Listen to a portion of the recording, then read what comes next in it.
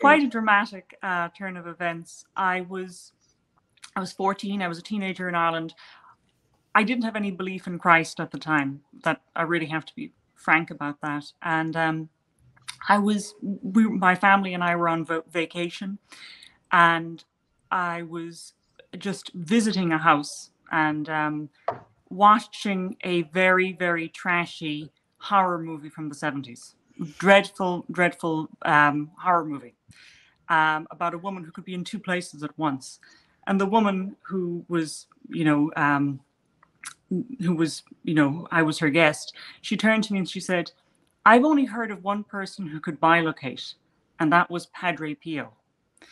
But she said it with such intense reverence, his name, Padre Pio, that I was just struck by a sort of the love she had for him.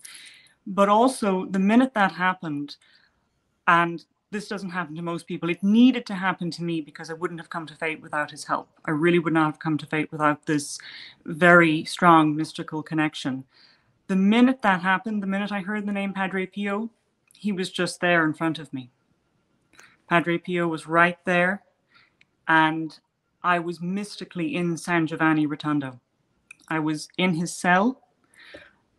I could see everything that it was. It was a 6x10 cell. It was tiny.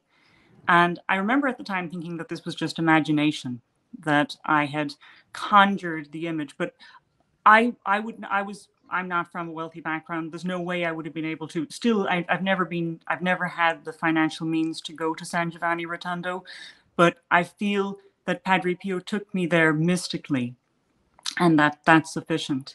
And it was very, very strange, because a little while after that, I was in a library, and suddenly, sorry about this.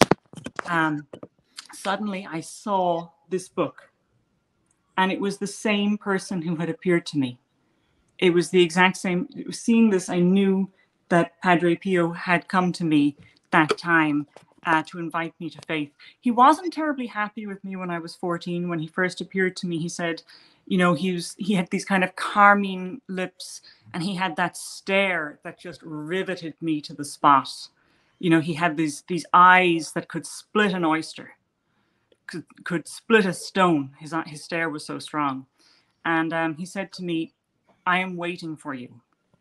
And I didn't understand what that would mean, or why he would be in any way interested in me. Still can't quite understand that.